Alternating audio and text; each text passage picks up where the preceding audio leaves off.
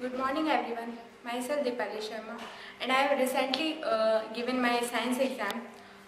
जैसा कि हम जानते हैं कि अभी CBSE बोर्ड एग्ज़ाम्स चल रहे हैं, तो कल ही हमारा साइंस का पेपर था। साइंस है कि साइंस और मैथ्स ये दो बहुत ही टफ सब्जेक्ट्स माने जाते हैं और इन ये एग्ज़ाम अच्छा होना मतलब बहुत बड़ी बात होती है।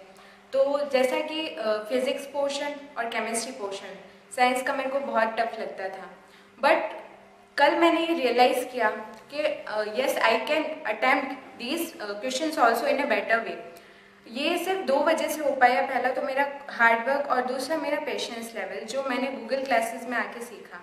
यहाँ पर हम लोग ये गलती करते हैं कि हम एक प्लानिंग तो बना लेते हैं पर उसको कभी अटैम्प्ट नहीं कर पाते, हमेशा कभी ढीले पड़ जाते हैं या फिर डिस्ट्रैक्शंस बहुत ज़्यादा होता है। यहाँ पर हम सुबह 8 बजे आते थे, सुबह 8 बजे से लेकर हम लोग करीबन शाम को 6 बजे तक लगातार स्टडी करते थे और उस स्टडी में ये हमारा एक सारे डाउट क्लियर हो जाते हैं। दूसरा यहाँ पे 5 से 6 बच्चे ग्रुप में साथ में बैठकर या इंडिविजुअली वर्क करते थे तो आइडियाज़ का भी शेयर हो पाता था, तो एक बहुत ही अच्छी तैयारी हो पाई है यहाँ पे।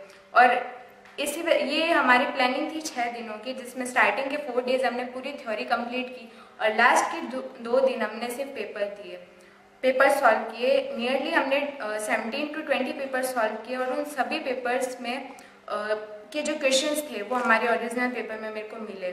तो मैं जो आगे 10th क्लास में आएंगे या फिर जो अटेम्प्ट करेंगे आगे साइंस के मैथ्स के पेपर, उनको बस यही एडवाइस देना चाहती हूँ कि हमें हमेशा एक पूरी प्लानिंग के साथ वर्क करना चाहिए और जो आपकी प्लानिंग है उस पर आप पूरी तरह से खड़े उतरें, कोई भी उसमें गलती ना करें और अपना जो गोल है उसको बार बार याद दिलाने वाला कोई होना चाहिए, जैसे हमारे साथ है Akshay sir. Thank you very much.